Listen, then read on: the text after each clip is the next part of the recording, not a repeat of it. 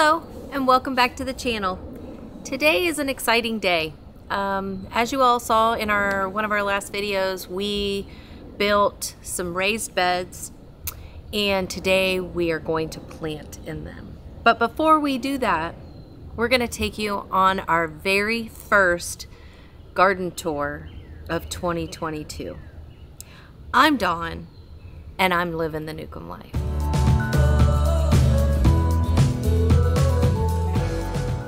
If you've been following our channel, you know that we plant in all different kinds of ways. This first one is one of our self-wicking tubs, and in here we have broccoli and some radishes, and it does appear that something is enjoying our broccoli leaves. But we also planted 2 broccoli in our 5-gallon bucket self-wicking buckets. And it's kind of interesting because you can see that the broccoli is much hardier here in the tub than they are in the 5-gallon buckets. It's not to say that these aren't doing well or anything, it's just they seem to be thriving better in the self-wicking tub. And this is all an experiment for us as well. Last year we planted broccoli in our garden, our flat garden, and it didn't really, we got a little bit of broccoli, maybe enough for one meal, but it really just didn't do very well. So we're trying a different tactic this year, and the tub looks like it's doing very well. This is our jalapeno, and as you can see, we already have some jalapenos on our plant and some little baby ones that are coming along. So jalapeno doing well. If we proceed down the aisle here, this is a green pepper, and we don't have any peppers on here yet, but we have lots of little buds ready to burst at any moment. And then this is a red bell pepper. Again, tons of little buds ready to just explode given the chance. So it's just a matter of time. This was supposed to be a sweet banana pepper. I bought it at our local farmer's market. I think I got a green pepper instead.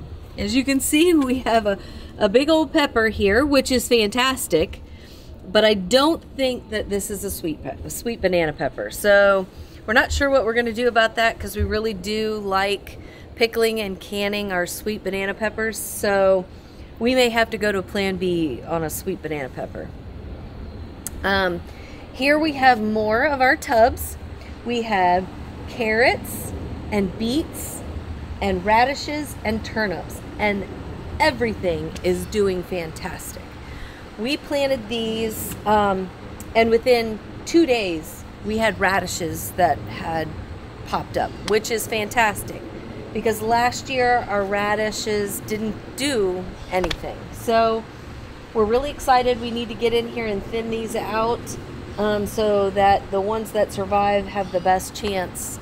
But that's probably for another day. So let's move on to the flat garden.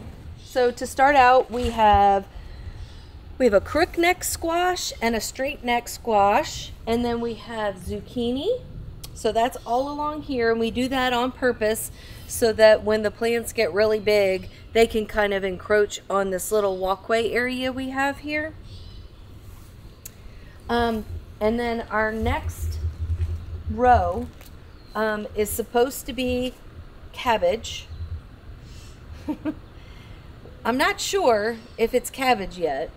I feel like the next row should be cabbage, but that's supposed to be Brussels sprouts. So we'll see as the season goes on if maybe the tags got switched. But everything seems to be doing really well, although we do have some little critters that seem to be munching down on our brassicas. So here along our cattle panel are our tomatoes.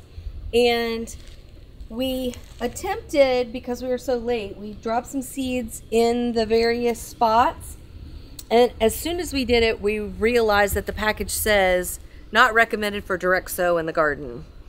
So we thought, well, if they take, they take. If they don't, we planted some in little pots to get a start. So, but almost all of them have sprouted. So we're very excited about that. We've got a few down here that didn't, so we will use our sprouts to fill that in. These two plants we got from our local hardware store, and they're doing great. And then this one on the end is a cherry tomato, and we have a little cherry tomato on here that's still green, but it's starting to have a little tinge of pink to it, so that's exciting. Got a couple blooms, so we're really excited about that. So we're moving right along with our garden. We have our drip tape system, which is fantastic. Down here we have 2 grow bags, and these have spaghetti squash in them, which is really exciting. Those took really well. And then down at the end I have 4 bags that have cauliflower in them down here.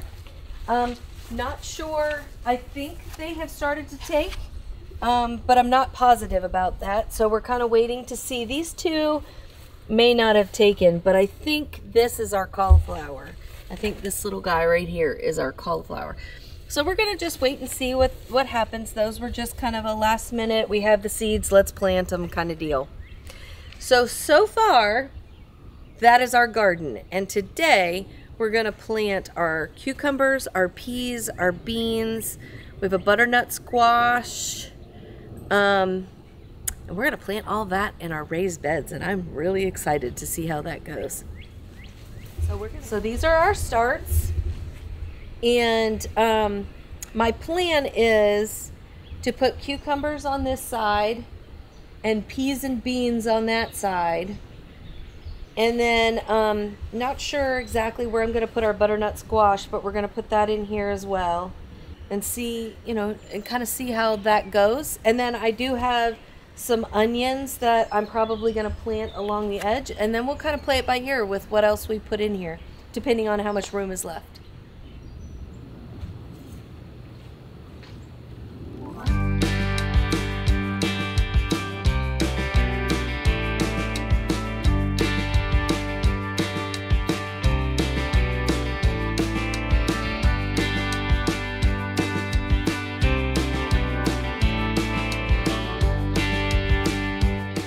Hello YouTube family, just a quick side note. I don't know if you guys can see behind me, but that is a compost pile I started about 1.5 years ago, and I don't know if you guys can tell, but I have probably at least 20, maybe up to 30 tomato plants growing in my compost pile, and they're doing so good that they've actually started to bloom. Now obviously I did not plant these, but does this mean that the compost pile is doing good, or that I should have actually turned it over before now?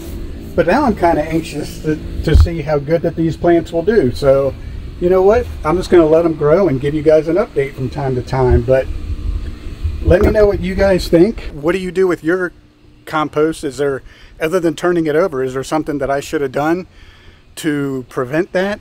And what are your thoughts? How good do you think that those tomatoes will turn out? Let me know in the comment section below.